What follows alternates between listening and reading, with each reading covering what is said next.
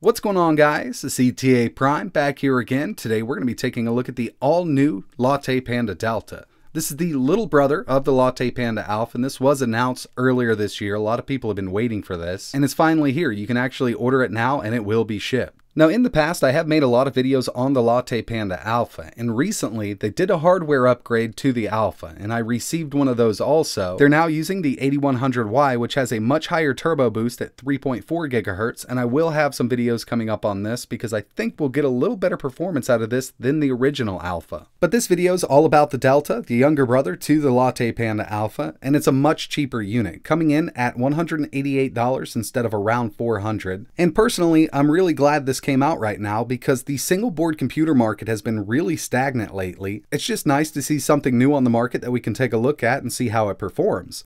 Now, this is powered by an Intel chip. This is not an ARM variant, so we can install all kinds of different operating systems very easily. From Windows 10, Linux, Android, Latte, RetroPie, there are tons of OSs that'll go right on this board. And inside of the box, you're going to receive the Delta itself. This does have the same form factor and pinout as the Alpha, so if you have any accessories working with that, it will work with the Delta, like cases, touchscreens, or any kind of hats.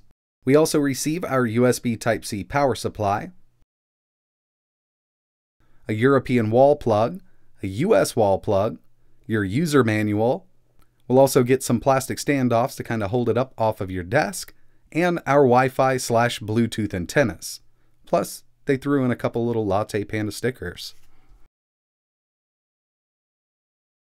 So like I mentioned, it's the same exact form factor and layout as the LattePanda Alpha. We have our three USB 3.0 ports, Ethernet, HDMI, USB Type-C. Round bottom here, we still have those two M.2 slots, an SD card slot, and our EDP connection. Around top, it's using the same aluminum heatsink with the plastic cover, and we have 100 GPIO pins.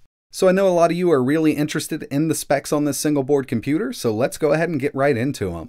So the unit I have here is known as the LattePanda Delta 432. For the CPU, we have the Intel Celeron N4100. This is a quad-core CPU at 1.1 GHz with a burst up to 2.4. For the GPU, we have that built-in Intel UHD 600, 4 GB of LPDDR4 Ram running at 2400 MHz, and this is running in dual channel mode, so we'll get the most out of those Intel graphics. Base storage on this is 32 GB. It's using eMMC 5.0, but not to worry because this can be expanded from the M.2 slot on the bottom, plus we have a micro SD card slot. Built-in 802.11 AC Wi-Fi, Gigabit Ethernet, and Bluetooth 5.0. 3 USB 3.0 ports, one M.2 M key, one M.2 E key, 100 GPIO pins, full-size HDMI, USB Type-C, and our EDP slot on the bottom. As for the operating systems, I did mention that this can run a wide variety of them, from Windows, Linux, Android, and so on and so on. This is using an x86 CPU, so as long as that operating system works on x86, you can probably install it on the LattePanda Delta. So as single board computers go, this thing is packed to the brim, and it'll definitely outperform the Raspberry Pi 4, the Odroid M2, or the Odroid XU4. And rightly so, because this is much more expensive than any of those other single board computers I mentioned. With the base price of $188 with no pre-installed operating system, we really need to get down and see how this thing really performs. So in this video, I'm going to be testing Windows 10, and I will have more videos coming up on the Delta. I know a lot of you are going to want to see an external GPU connected to this unit, so just let me know in the comments below what GPU you want to see running on this single board computer. Alright, so here we are. I've installed Windows 10, I'm fully updated, I've been up and running for about an hour now without any issues whatsoever.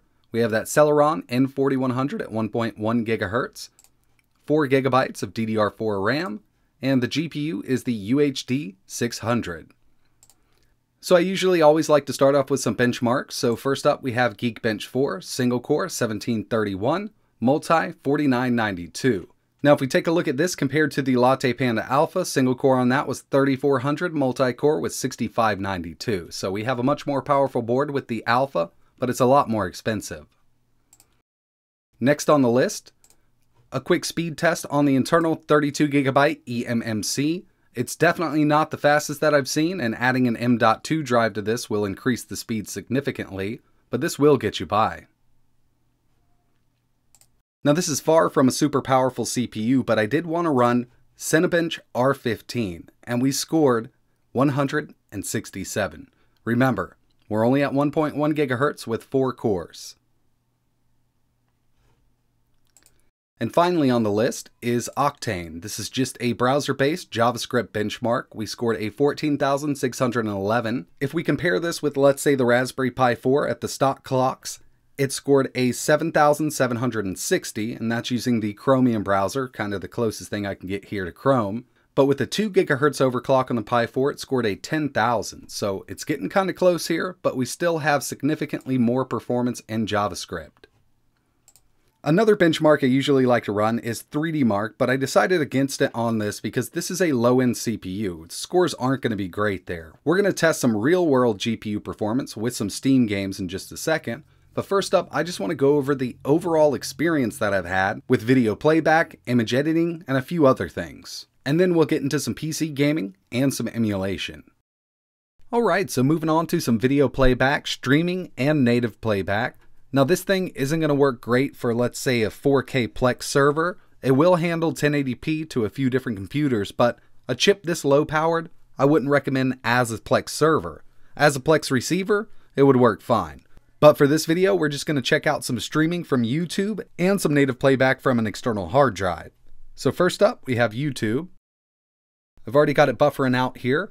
I am set to 4K, but we have a viewpoint of 1920 by 1080 because I cannot record in 4K. Streaming from YouTube, either 720p, 1080p, 4K is going to be no issue as long as you can buffer properly. If you have a decent internet connection, you shouldn't have any trouble at all. We're getting 0 drop frames here. Now I will admit I am using the Edge browser because it handles it a lot better than Chrome with these lower end chips.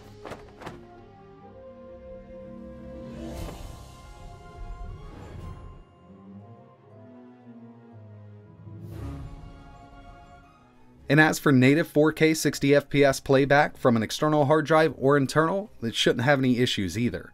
The highest I've seen my CPU utilization go is 18%. We're sitting at 60 FPS here. Now this is one of the harder videos that I always test on these single board computers, and it's handling it fine here. Most of the ARM stuff just can't do this at 64K.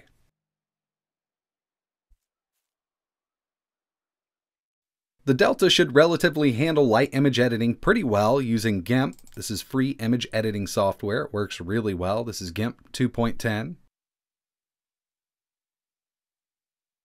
And from here, I'm just going to go ahead and open up a image I downloaded.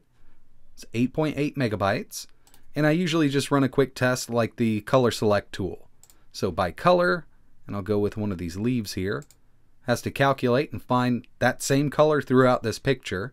And there's a lot of it here, a lot of green. There we go.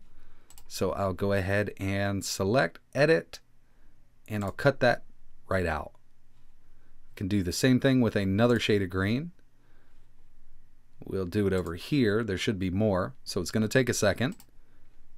Edit, cut. So basic image editing with a system like this shouldn't be any issue at all. You could lay a couple layers down. You could throw some text on top if you want to, change the colors, saturation, and you'll be good to go. You won't be waiting here all day. I definitely wouldn't buy one of these as a professional photographer, but for some light image editing, it'll get you by. So far so good. We got some image editing down. We got some 4K video playback, either streaming or native. Web browsing is pretty snappy on this thing. You'll be able to get all your emails done. If you want to do any work in Google Docs, it'll handle it just fine. Let's move over to some gaming. So first up, I wanted to start out kind of light with a newer 2D based game. This is Dead Cells. Great game. If you've never tried it, definitely check it out. This is on Steam and pretty much everywhere else. For some odd reason, I couldn't get sound to display through HDMI with this game, no matter what I tried. Unfortunately, even at 720p, we can't hit that sweet spot of 60 FPS, but if you did set the VSync at half, you could get a constant 30 and the game is fully playable at 30. It's still a great game.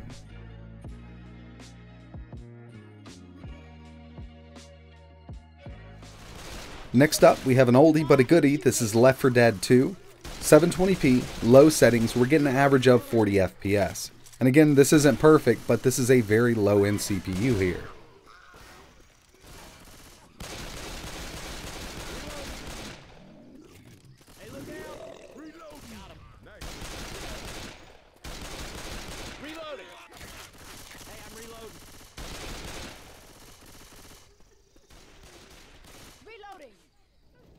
And finally, Csgo, 720p, low settings. This is a bot match and we're averaging around 29 FPS. It's pretty unplayable like this. I did want to test a few more, but these lower end games don't run well, so the newer games aren't going to perform well either. So let's go ahead and move over to some emulation. Now I do plan on making a full emulation video on the LattePanda Delta, but I did want to test a few in this video. First up, we have PSP using the PPSSPP emulator. 3x resolution, first one's Tekken 6, running beautifully.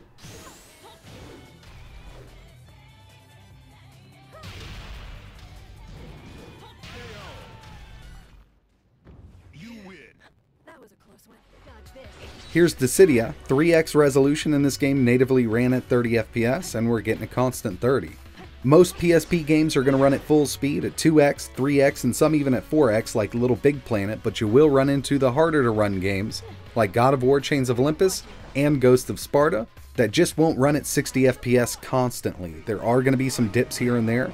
I did drop this down to 2x resolution, and as you can see, we're not quite at full speed.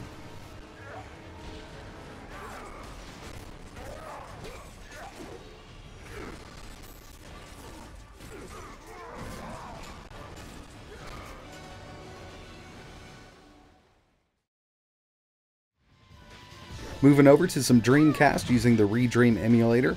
This emulator is absolutely amazing. It runs really well on low-end chips, even upscaled. So basically, as long as the game's compatible with the emulator, it'll run on the LattePanda Delta at full speed.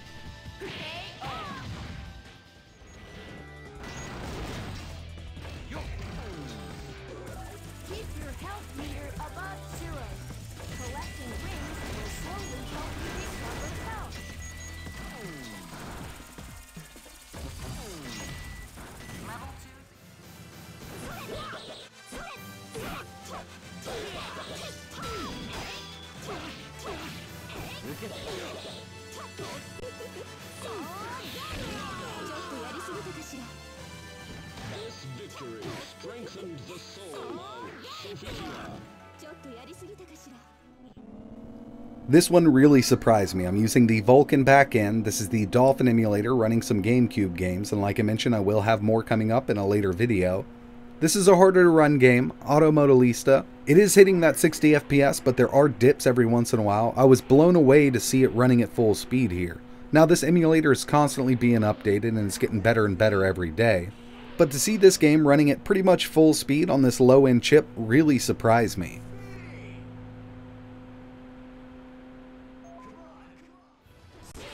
And the last one, at least for this video, we have Soul Calibur 2. This is my go-to test.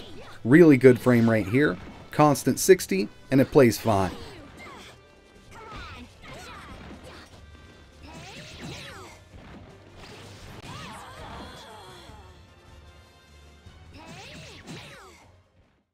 The whole time I've been testing the LattePanda Delta, I've also had it plugged into a watt meter pulling from the wall so we can see how much power this board pulls. Keep in mind I also have a 2TB USB 3.0 drive plugged into one of the USB ports on the Delta, idle 5.3 watts, 4K streaming 7.1, and gaming, which was pretty extreme at 15.2 watts. So as you can see, the board pretty much just sips power, and this is all from the wall. This isn't just the CPU, this is the whole board itself, including that USB 3.0 drive. So overall, I think the Delta did pretty good. Now keep in mind, this is not touted as a gaming machine whatsoever, and the CPU-GPU combination they used in here really shows that. But for everyday web browsing, light image editing, emulation, this thing is definitely rocking it, and I will have more videos coming up on this. Like I mentioned, I can connect an external GPU. I have a bunch of them laying around, even the 2080 Ti. If there's one you want to see, let me know in the comments below. I also want to do some Linux testing and some Android testing on this thing, so definitely stay tuned to the channel because I have a lot of videos coming up on the Delta. So that's pretty much it for this video, guys. I really appreciate you watching. I would definitely like to know your opinion on the LattePanda Delta. This is definitely not the most powerful computer that I've ever messed around with on this channel, but for pulling less than 15 watts, I think it does a really good job. If you have any questions or you want to see anything else running on the Delta, just let me know in the comments below. Don't forget to check out the description for some links. You can learn more, and if you're interested in picking one of these up, they are available right now on DF Robot. But like always, thanks for watching.